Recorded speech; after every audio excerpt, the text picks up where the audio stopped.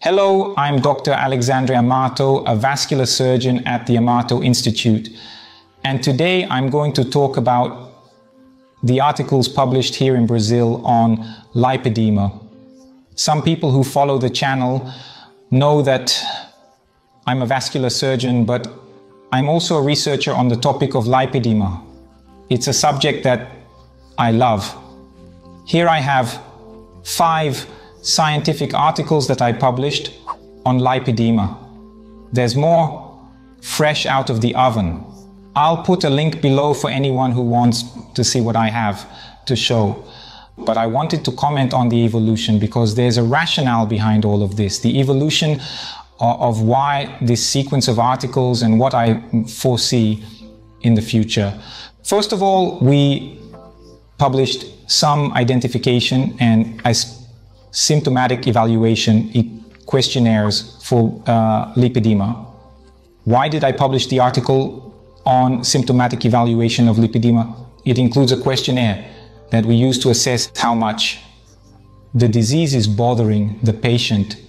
This is very important to assess the inflammatory phase, whether it is worsening, improving, if the patient has a response to the treatment or not. So what we measure, we can improve.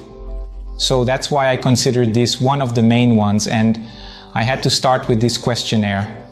So we made this screening and identification questionnaire here. If it's such a prevalent disease, why do we need a tool like this? It's prevalent and people aren't making the diagnosis. So I need something that gives an alert that says, look, be aware that you might have lipedema. A screening questionnaire, it won't give the diagnosis, say you have lipedema or no you don't, but it can say, look, be aware that you have a high risk of having lipedema. It's good to seek specialized help.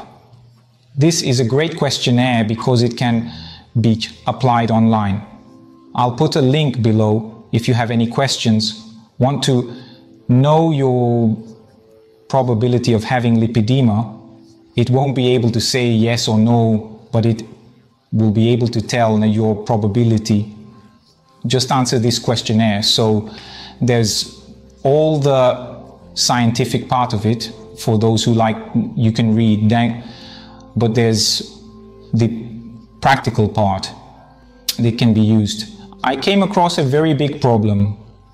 Lipedema, the diagnosis is clinical through conversation with the patient and the physical exam.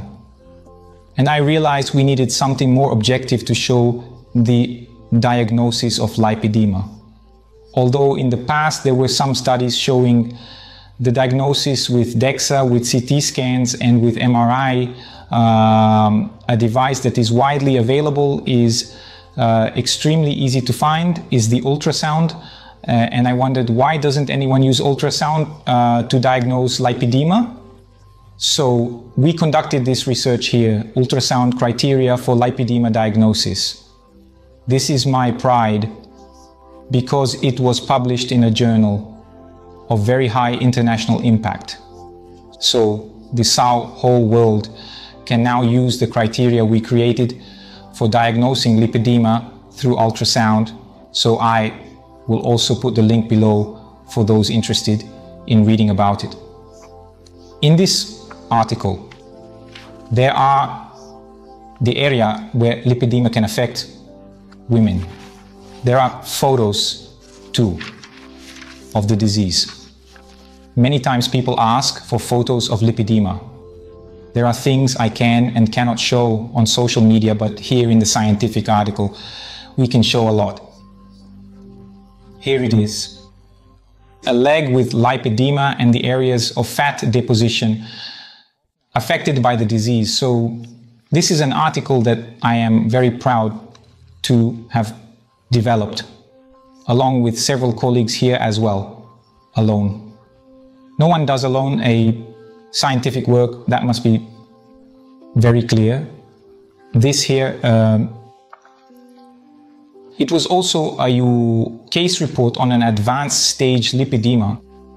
and it shows how much the disease impacts a woman's life, especially in the more advanced stages. This is very important for us to be aware of, because in these more advanced stages there will be an association of various comorbidities, and sometimes we are treating one thing and not looking at another. And if we treat everything, the impact would be much better. Now I'm making this video to show this latest article that also came out in a high-impact international journal, which shows the conservative clinical treatment and the positive impact in women's lives compared to surgery. It's not that I'm against surgery, but I see surgery for lipedema as a tool in the treatment, because it won't bring a cure. It's quite interesting. This week I had a patient who had already undergone 5 liposuctions on her leg and was still seeking a treatment. In other words, liposuction didn't treat the lipedema, and since she didn't undergo conservative treatment, because she didn't have that knowledge, she kept seeking another lipo, another lipo, another lipo, and she'll enter this cycle if she doesn't do the conservative treatment. Fortunately, I showed her that there is this option, and it's here. I found this publication showing various different aspects of lipedema that can significantly improve quality of life. The interesting thing about this article is that anyone who wants to see photos of lipedema can find the classification of lipedema in photos. All the cases here were, well, documented, both from an aesthetic point of view, with the improvement of cellulite in this case, as well as the improvement of fat nodules in conservative treatment, the reduction in leg volume also in conservative treatment. This is another case where there was improvement not only in symptoms, but also a decrease in volume up to this point here without surgery. And here, the treatment of comorbidities associated with lipedema. So, why am I showing all this? Because the goal in treating lipedema is not just one.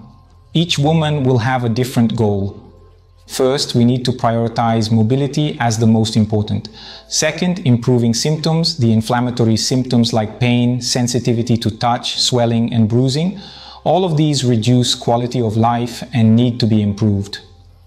And the aesthetic part also needs to be improved, but it won't be the top priority. So we need to list all of this rationally, because often trying to address everything at once is not productive.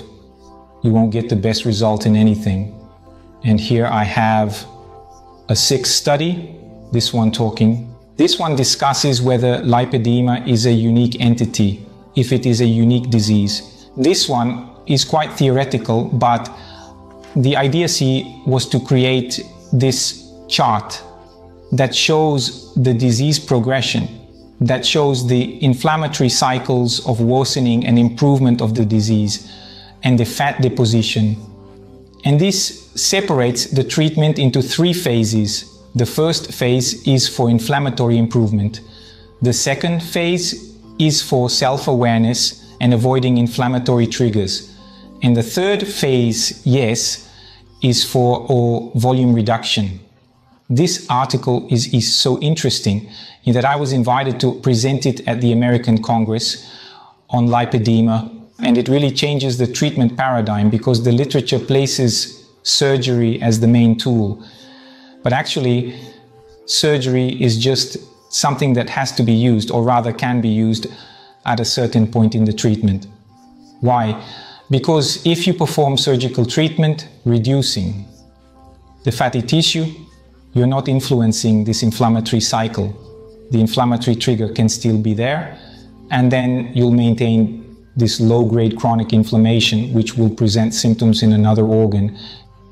It may no longer present there in lipedema because the fat is gone, There are several previous studies that showed that this fat, femoral, this fat in the lower limbs, it is protective against certain diseases that are triggered by inflammation. So just by removing the fat, you are not treating the disease. You may reduce the symptoms because of this, but that inflammatory cycle will continue happening. All these scientific works here that I created, took part in, and got published internationally, develop a rationale for the disease, but it didn't stop here. We have a lot still being developed. So I invite you to participate in scientific research. I'll put a link below in the description, which is a registration for people who are interested in participating in some type of research. There is the Brazilian Lipedema Association, where we try to gather resources for research development on the subject Brazilian research, but we need people willing to participate in this. It can be anything from a simple questionnaire or even some treatment. So this sequence is also important because so far I have researched the diagnosis, how to measure the disease. Obviously, the next step will be the treatment. This is already underway, and I intend to show you good results soon. Did you like our video? Subscribe to our channel, share it with your friends, share the registration link for scientific research, and see you next time.